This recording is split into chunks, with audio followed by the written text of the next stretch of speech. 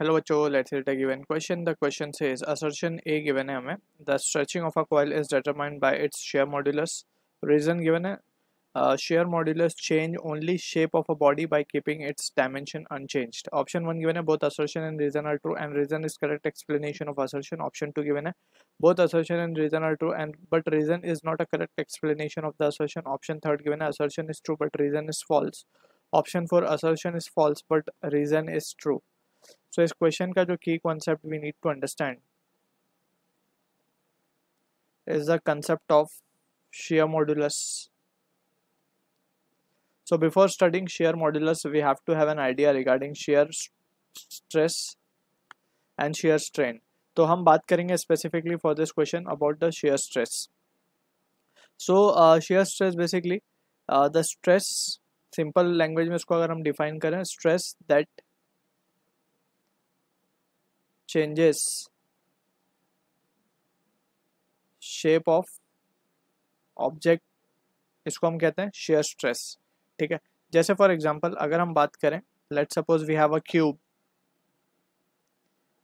इस तरीके से उसका फ्रंट व्यू हम देख रहे हैं, सिर्फ क्यूब है हमारे पास. और इस क्यूब को अगर हम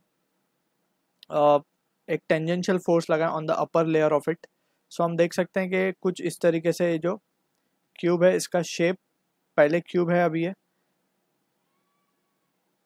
कुछ इस तरीके से ये जो लेयर है फ्रॉम द फिक्स लेयर, ये जमीन वाली जो लेयर है that is on the ground which is fixed. सो ऊपर वाली लेयर जो है शिफ्ट कर गई. ये अगर हम मान ले पहले ए और बी था, so it has shifted A dash B dash. सो इस तरीके से we can say this is the shear stress that is been acting. ये फोर्स है हमारी. सो यहाँ पे हम देख सकते हैं कि हमें initially the shape was cube and after the application of force जो स्ट्रेस डेवलप हुई, इसमें the shape has converted into a parallelepiped.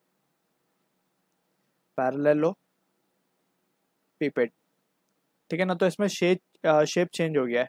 So from the situation हमें गिवन है द स्ट्रेचिंग ऑफ कॉइल. तो अगर हम मान लें कि ये कुछ इस तरीके से कॉइल है, अगर हम इसको स्ट्रेच करें तो ये कुछ इस तरीके से हो जाएगी. ठीक है ना. इसका शेप वी कैन सी कि इसका shape has changed. The stretching of coil is determined by its share modulus. तो इसको इस तरीके से हम दिखा सकते हैं, राइट. तो इसका शेप अगर चेंज हो गया, सो वी कैन से कि यहाँ पे शेयर स्ट्रेस आया होगा and share modulus will be responsible for this, क्योंकि share modulus is itself what, shear stress upon shear strain. ठीक है. तो बस एक चीज हमें यहाँ पे याद रखनी है कि वॉल्यूम और डायमेंशन अगर इंटैक्ट रहे बट शेप चेंज हो गया, so that is responsible only due to share modulus. सो यहाँ पे बोला गया stretching of is by its share modulus. So this is perfectly true. बात करते हैं रीजन की. Share modulus change only shape of body by keeping it's dimension unchange. So that is also true and reason is will be the correct explanation for assertion. So 1 will be the answer for this. I hope you understood the solution. All the best.